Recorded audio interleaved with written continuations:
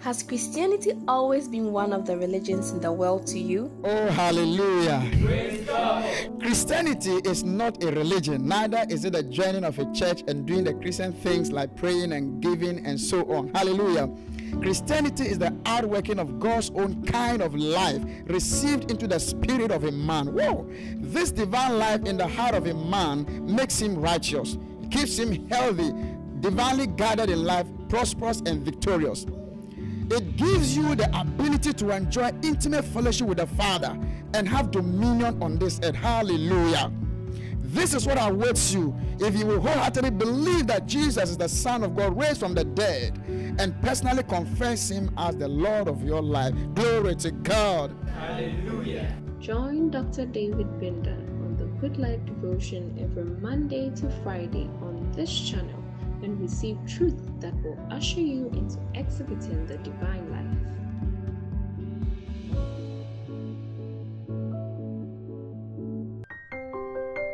Kindly note that you can enjoy the Good Life Devotion on these other platforms at their stated times. Do choose the most convenient one for you or switch to another in case of a broadcast challenge with your usual platform. By all means, don't miss the Good Life Devotion any day. Now, welcome to today's episode with Dr. David Bindan. Wow, praise the Lord. Hallelujah. How are you doing? I know you are doing well because God's number one nutrient for quality living is the Word of God. So He said, as newborn babies desire the sincere milk of the Word. Then it says that I commend you to God and to the Word of His grace, Acts 20:32, which is able to build you and give you inheritance in Christ. So as long as your mouth is open wide, in other words, your spirit, soul, and body are ready to receive God's Word, God has an unlimited access to transform you forever. I know your life is moving from one level to the other in the positive light. And you are joining the sons of God who are maturing into our full image to manifest, to bring liberty to our world. On this note, I welcome you to today's special episode of our favorite Good Life Devotion. The Good Life Devotion is a daily devotional teaching of the truth of God's Word, aimed at bringing the entire body of Christ in the unity of the faith and of the knowledge of the Son of God unto a perfect man, unto the measure of the stature of the fullness of Christ. We also bring you nuggets that will cause you to enjoy that amazing life that Jesus brought, because they do not know yet. Think that all there is to Christianity is a life of struggling here and living an ordinary life. Then when you die and go to heaven, then you have all the goodies there. No. In fact, when this age ends, we shall come back to live in the new heaven and new earth. This is where the action is. So life is meant to be enjoyed here. But if you don't know, for lack of knowledge, my people perish. Then He said, ye shall know the truth, and the truth will cause you to enjoy liberty in the spirit, soul, and body. So there are amazing truths that when you get it, you'll be amazed whether this has been the air that you've been living on for all these years. Then finally, the teachings that we are receiving, they make us better Christians, better ministers, better teachers of the Word, so that wherever we are, we can do the work of the ministry well and in a better dimension to bring many more people. You know, there are a lot of billions of people in the world who are grouping in darkness and religion. They do not know that there is true life and connection with the real living God. Many Christians are not busy about preaching the gospel because their lives are not different from that of the unbelievers. But when you discover these nuggets and you see the light, my God, you begin to become passionate about bringing truth to many other people. This is the purpose of the Good Life Devotion. Every week we take a subject and teach you throughout the week on major platforms. This is no different except in the level of intensity and reality. We've been dealing with the subject of the biblical or right practice of giving in the kingdom. And I keep on saying that when I came into being as a son of God, I noticed this hullabaloo about giving, a lot of perspectives, and people come out with scriptures and argue and teachings here and there, and this one thinks that he is the right and this one is wrong and that is the right. You know, I thank God for the privilege of being taken into a Bible study where He showed me the overall picture of many things He's doing in this world in the scriptures. And so I sit back and I see a lot of the practices and I know where they fall in place in the scriptures. And there's no controversy in the scriptures. This is what I'm bringing to you. On the subject of giving, there's no controversy. The only thing is that there are 3 levels of giving. And everyone is practicing giving at one of these levels. When you understand giving at these 3 different levels, you will not judge the other one. If there's anything you want, you rather give them truth so that they can move from one level to the next higher. They are giving at a babyhood level, giving as a spiritual adolescent, and giving as a mature son of God. And we have shared a lot along those lines, especially the first 2. And in our introductory session, we looked at the principle of progressive revelation, how God does that. So when we come into being, God allows us to practice giving as an obligation. Giving because that's how we feel good to do. Then as we grow, he shifts our focus to giving as the engagement of the principle of sowing and reaping. Then he expects us to master that and move on to what we're about to look at today. If you missed the first 2, please get back to our YouTube channel, get the messages, and update yourself after today's session. Today we are going to move on to level 3 of giving as revealed in the scriptures. Father, Mali, Kobo, Digi, Basa, Kika, Roma, Santa, Kabaha. Thank you for virtues, abundant, ceaseless. I cause them to flood the earth and the lives of all our viewers, readers, and listeners, now and in the ages to come. Hallelujah. Praise God. So the 3rd level of the practice of giving is what I describe here, is giving as a matured son or daughter of God. And it can be termed giving as the expression of your God being. In fact, this level of giving is alien to a great percentage of the body of Christ now, because we are talking about the level of perfection. I find it challenging to share these dimensions of giving, but it is time to bring these truths to everyone and for people to know and move forward in maturity. The 3rd and the most mature level of practicing giving is to give as a God being. Giving is a nature of God. Giving is the expression of divinity. Listen, the Bible says that in the beginning, God created. So before what you call the beginning, there was God. So only creation has a beginning. God doesn't have a beginning. He's transcendent and eternal. If you look at it from the perspective of time, there were moments when there was only God and nothing else. Now, when there was only God and nothing else, everything was God. For there to be creation, God had to give himself. Something had to come out of God. So, in fact, creation and you yourself, you are a product of God's giving. And now, it has been God's plan to adopt the human species or mankind into himself as sons and daughters begotten by himself. People having his very nature. And this is what we come into being as when humans believe in Christ. When humans believe in Christ, we are born into being as sons of God, having the nature of God. And the moment we are born into being as beings with the nature of God, giving becomes the way of expressing our being. For instance, what I'm doing right now, I am giving.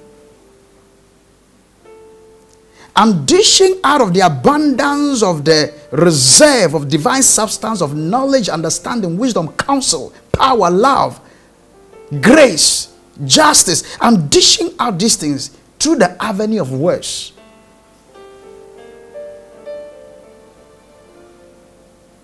In my relationship with my wife, I'm giving. Relating with my children, I'm giving parenting. Relating with you, I'm giving. I understand. So we live by giving. So at that level of giving as a divine being, you are not giving as an obligation. You are not giving because you need to sow and reap. You are giving as an expression of your divinity. Praise God. So let's start off now. So this is the third level of giving. It's giving as a mature son or daughter of God, which is given as the expression of your God being. I'm already reading the introduction and before I come to the main scripture. We said here that this is God's ultimate of giving for his sons and daughters in Christ. In fact, so if there's a giving to recommend, this is what the Good Life Devotion can stamp and say, wherever you are, ensure you mature to the level where you give as the expression of your divinity. Because this is God's highest. Remember, there is the good will of God. There is the acceptable will of God. And then there is the perfect will of God. In this final age of the church's history on the earth, God is bringing us to the ultimate of divinity. Are you following? Okay. So, this giving is the ultimate of God's giving for his sons. And I put here that at this level, one does not give as an obligation, as I've said, but an expression of the divine nature of love to people and honor to the Father. Let's go to our main scripture and then I'll come back. Genesis chapter 12, verse 2 and 3. I'm reading to you from the Common English Bible. And it says that, I will make of you a nation and I'll bless you. So you see, in the Old Testament, they didn't have the nature of blessing as we do in Christ. So if they obeyed God, then God will invoke the ability to increase. So in Deuteronomy it says that I'm the Lord that giveth the power to make wealth. They didn't have it. But in Christ, we are blessed with all spiritual blessings. We can do these things as a nature. That doesn't stop us from engaging what they engaged for any physical increase, depending on the level of our understanding in the scriptures and our growth in Christ. Are you following? Let's go. So I'm reading again. I will make of you a great nation and bless you. God today does not say, I'll bless you. He tells you you're already blessed in Christ. I will make you a name respected, and you will be a blessing. Kandi Borobaya. We are catching the thing now. I will bless those who bless you, and I will curse those who curse you. All the families of the earth will be blessed because of you. Now let's look at this promise. Remember, this was the first time God is calling somebody to start a major project on the earth after Noah's flood. The judgment of the earth with a flood. God calls Abraham and he begins to tell him his ultimate. He says, Abraham, I'm calling you from here to take you somewhere. But I want you to know from the beginning that I'm not calling you just because of you. I have all the families of the earth in my mind. But I want to do a project with you. I'm choosing you to work with you so I can use you as a sample substance to bring my blessing to all the families of the earth. And this is what I'm going to do. I am going to bless you. Kandi Barabu Shakata. Hey. I am going to bless you and make you a blessing. Are you following this? So God said, I'm going to bless you. And then I will make you a blessing to all the families of the earth. Now remember, Abraham could only understand from the perspective of a man because he wasn't born again. So all the goal of God through Abraham is raising the tribe through them, was to bless the children of Israel so much that through Israel, all the families of the earth will be blessed. Because humanity had already been reaping curses because of the fall of Adam. But God wants to show the world that he is a good God that brought mankind for good. Are you following? Now, plus or minus, they didn't follow the thing well. And God began to make a promise that these people are not following me well. I'm going to bring another seed. It's a holy seed. It's going to be a spiritual seed. And the Bible testifies that that seed of Abraham is Christ. What is the purpose of the seed? To get to a place where they'll be so blessed that through them all the families of the earth will be blessed. Now, if you go to Galatians chapter 3 and you check from, I think, the 26th verse. It says that, for you are all sons of God through faith in Christ Jesus. So any one of us that is born again, we are sons of God, right? Faith in Christ Jesus. Then it says, for as many of you as were baptized into Christ have put on Christ. 1 Corinthians 12:13. Once a human believes in Christ, the Holy Ghost takes him and baptizes him into Christ. So by that baptism, we are put on Christ. There is neither Jew nor Greek. So see, the spiritual family of Abraham is more than just the Jews now. There's neither Jew nor Greek, neither slave nor free. It doesn't matter whether you're an employee or an employer. It doesn't make a difference. Neither male or female, so gender makes no difference. For you are all one in Christ. So in Christ, human tribes are broken down. Gender is broken down. Occupational differences, levels of classes in society is broken down. We are all one. Okay? Then it says, and if you are Christ, then are ye Abraham's seed, and heirs according to the promise. Which promise? The promise of being blessed, to be a blessing to the whole world. This is the promise that has been fulfilled. Go to Ephesians chapter 1. I read to you in the previous episode, but we'll come back there. It says, blessed be the God and Father of our Lord Jesus, who has blessed us. This is the promise. I will bless you and make you a blessing. So who has blessed us with all spiritual blessings in heavenly places in Christ. So the promise he made to Abraham has now been fulfilled in that we are blessed. Now, what was the purpose of the promise? That when we are blessed, we will be a blessing. So now if I come and I say I'm a new creature, okay, that's great. So I am what? Blessed. What is the reason for my being blessed? Not being blessed so I can build many houses, live in different estates, buy different kinds of cars, travel around the world, make a name as one of the richest persons on the earth. No. What is the reason for my being blessed with all spiritual blessings? So that by me, the world will be blessed. Now, I'm careful because I'm using the word and I know why. Because to Abraham, the promise was to the families of the earth. Do you know what the families mean? Families here is not talking only about human families. It's talking about creations, stars, planets, plants, animals. So the new creature goes beyond just human families to families of plants, families of animals, families of planets, water bodies. When we get there, you understand. So our being loaded with blessing is not only to bless humanity, but to bless the universe. That's why he says in Ephesians, we are the body of Christ, the fullness of him that filleth all in all. It is the virtue of God that we have become as a blessing, that we release to be a blessing to our cities, our nations, and everyone around. So at this level of maturity, you give as an expression of your blessed nature to people. So imagine somebody says, so I'm a new creature, and so no tithe, no first, nothing. He doesn't give to anything. Then so I'm already blessed. He doesn't even know why he's called a new creature. If you are blessed, you should give more than those who are giving by faith.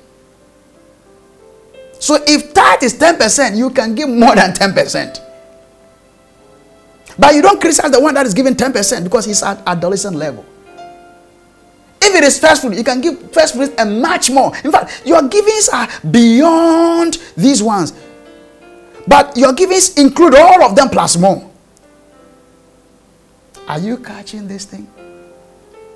So at this level, maybe let me reduce it now. When we go higher, some are not yet there. Let's come down now. Because the church is now entering here. At this level, when it comes to people, why do you give? You give out of love. Because you are love. You are expressing your love. So if I'm giving to a poor person in Jerusalem, I'm not going to give because it's an obligation. I give because I love him. If I'm going to give to somebody, I'm not going to give necessarily because I'm going to sow and reap. But when I give, I can't stop reaping because it's a principle. Are you catching it? Whether it is my intention or not, when I give, I'm going to have the reaping. And so you see that we keep on multiplying. And yet we are not giving because we must get. But giving to get is a good level. Are you following me? let me go on the shop when I come. I'll read some beautiful things here. So, okay, let me just round up on this point. I was saying that, why do we give and bring it to a lower level now for you so that later we'll talk about higher matters? I give to people because I love them. Now, why do I give givings to God? Because givings like tithes, first fruits, offerings in church, these are not givings that you are giving to men or giving into the project of God, like soul winning projects, gospel preaching projects. You are not necessarily giving to a man. Why do we do that? We do that to honor God. So, above we give as an honor, worship. Beneath we give as love. So you look at Proverbs chapter 3 verse 9. Oh, let me quickly look down for you. We go on a short break. Are you here today? Shout hallelujah. Oh, speak in tongues if you are full of the Holy Ghost and speak in tongues. If you are not, just say, Father, bless you. Monde gibaya, broski baradiza, moshaga baba. You see, if you are born again and full of the Holy Ghost, life ought to be always full of joy. Not this incline, decline, sitting down. No, life is full of joy. This is we call it a good life devotion. Proverbs 3:9. It says, honor the Lord with thy substance and with the first fruits of all thine increase. Did you see that? Honor the Lord. So I give the Lord tithe and much more. I give the Lord my first fruit. I do all these things, but I do, oh, how I love to give to God. Oh, look at God and what He's made me, a blessing. What can I do? Yes, I can say it with my mouth. Yes, I can think it, but I can also express it in my giving. David offered so much. King Solomon offered so much. Not because he wanted something. Abraham gave so much. Why? As an honor to God. The level has changed. I'll be right back after this break. Hallelujah.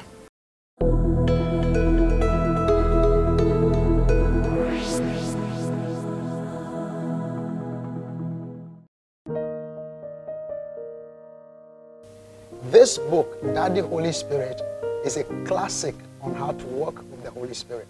Walking with the Holy Ghost is very important in being relevant in this final move. And this book is to help get the Holy Spirit restored to His place in our lives as our Father and restored to the church as the Father of the church, and to be able to walk with Him. And everyone must have a copy. Your life will never be the same.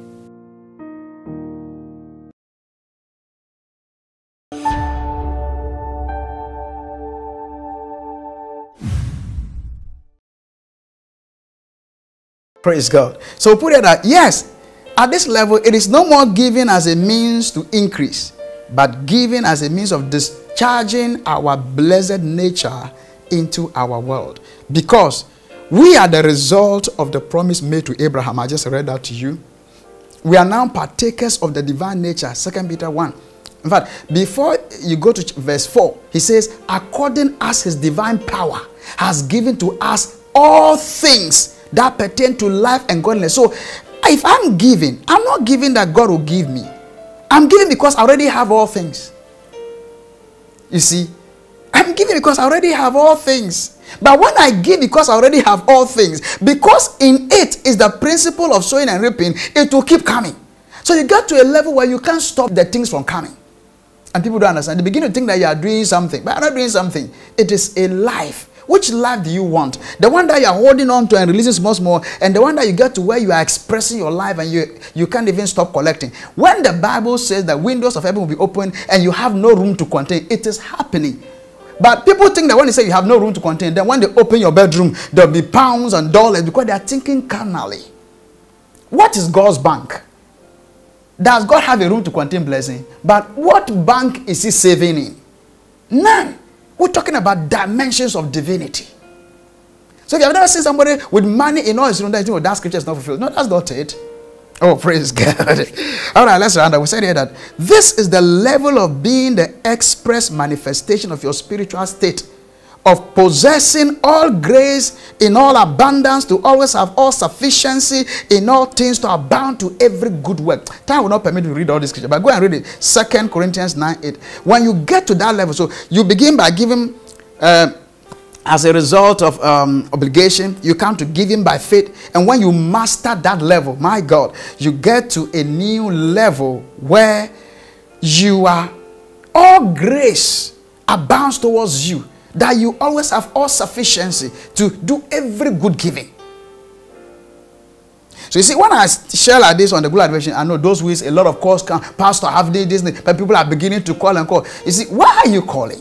I'm not saying don't call. But you see, you think that, okay, now it's time for a spree.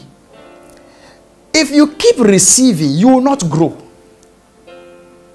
I didn't come here by calling on America to give, Europe to give. That's why I keep on telling African nations, stop going about begging.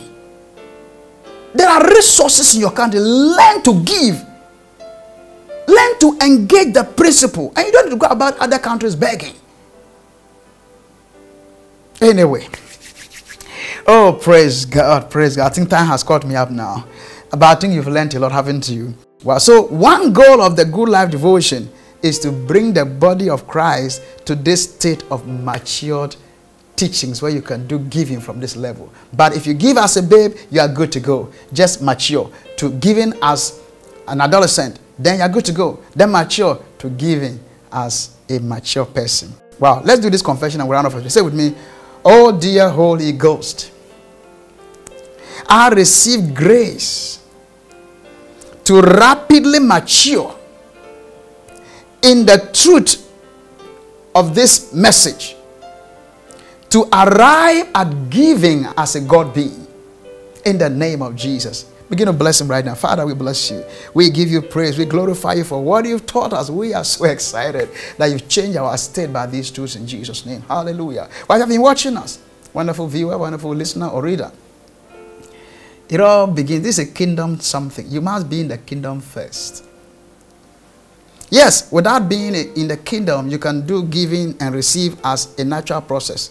But what will it benefit you if you gain the whole world and you have no place in God's eternal kingdom? Receive Jesus today. Be born again today. Step into the kingdom today. What does it take? All it takes is to believe that Jesus came to this world and died, and God raised him up from the dead, and declare his lordship. The issues of your sins and whatever, you will be regenerated. So that person that sin will die. That's why we don't talk about it. Doesn't mean that's not important. If you receive Christ, you'll be crucified with Christ right now. And a new person will emerge. Clean. Without any history. Let that happen to you by saying this after me with all your heart. Say, Jesus, I believe with all my heart that you came into this world, died, and was raised from the dead. And you ascended into heaven. Jesus, you are Lord. I declare you Lord of my life. I am born again. Hallelujah. Thank you for receiving Christ. You can call us and we can help you with materials to grow. Surely I'm going to come your way again in our next episode to take a look at how we combine all these, where we are and what we should do. You can't miss that episode. I'm going to come to you next time. Till then, life is good. Enjoy. Thank you for joining today's episode of your favorite Good Life Devotion with Dr. David Bindan. The Good Life Devotion is proudly brought to you by friends and partners of the Final Global Movement. For more information on how to become a partner, call us on 053 444 6907 or log on to our website finalglobalmovement.org. Become a partner today and contribute to the global spread of God's message for the now. Follow us on our various social media handles and you will be blessed. Don't miss the Good Life Devotion on the channels displayed on your screen at the scheduled times. Till we come your way with the next episode of the Good Life Devotion with Dr. David Bindan. Life is good. Enjoy.